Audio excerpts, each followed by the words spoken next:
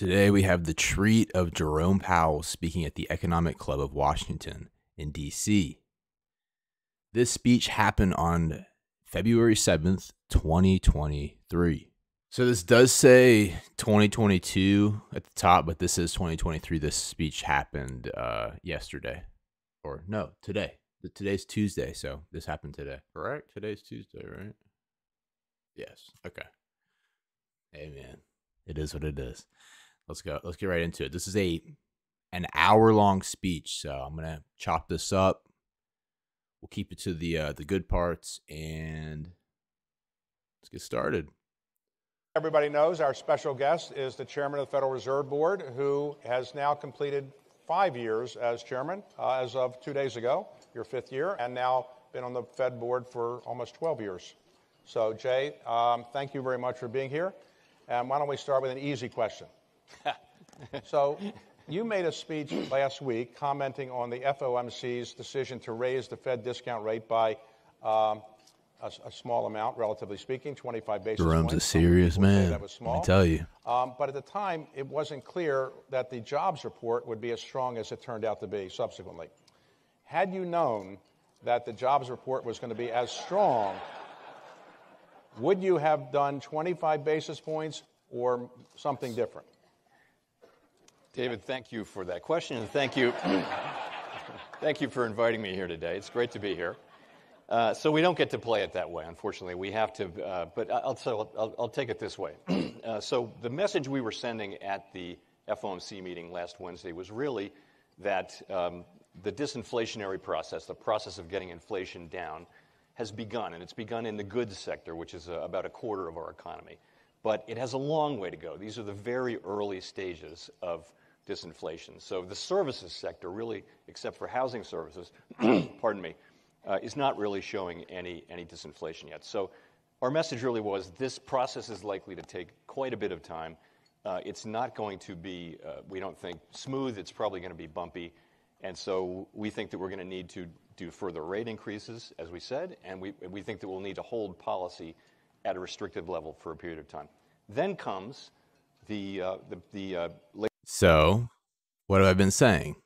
The Fed will go higher with their interest rates, and they'll keep the interest rates higher for longer. I've been saying this. The market keeps saying that's not going to happen.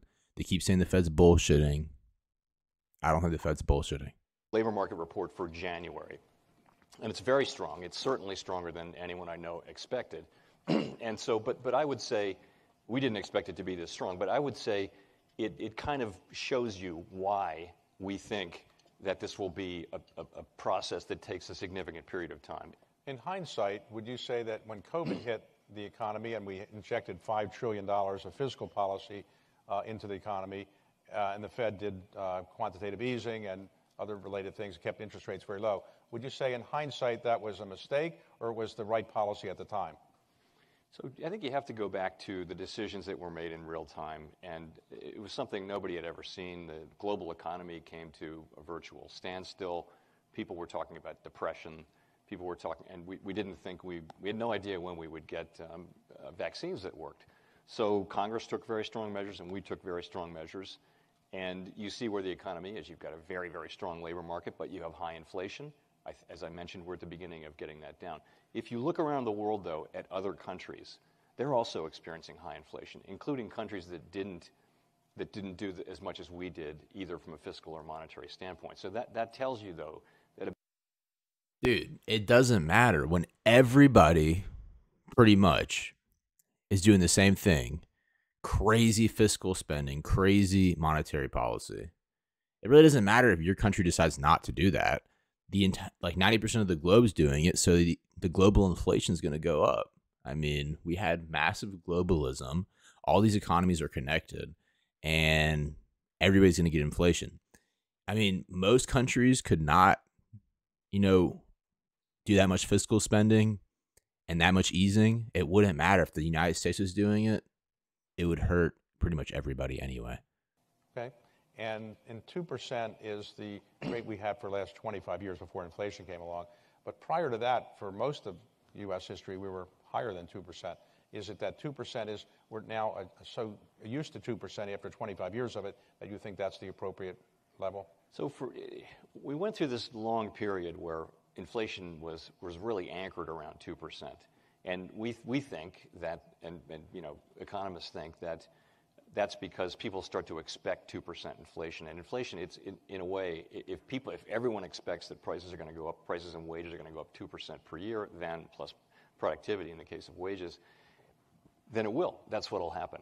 Having price stability, real price stability for an extended period of time is just enormously beneficial to the public, because you can then, on the back of that, you can build a very strong labor market, as we had. We had a labor market with really... So like I said in my other video, the Fed, these meetings are created to control the narrative, right?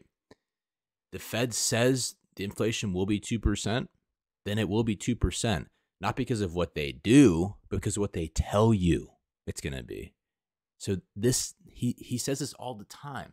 A big part of their job is convincing people what reality should be and having them accept it and live it. It's crazy. It's absolutely insane if you really think about it. So there you have it. Relatively boring. We got the people in the comments, the bots with the fake names saying, "Oh, it was such a good interview. Oh my God, he did so good. Wow, this is so great." When in reality, they didn't really say anything that wasn't expected for him to say. I mean, I didn't get any new information that I didn't already have from the FOMC meeting and the press conference they had. And, I leave here with just having my time wasted for the most part. We got some laughs there, so I guess that was worth it. But that's all I got for you today. If you enjoyed the video, make sure to like and subscribe, and I'll see you soon.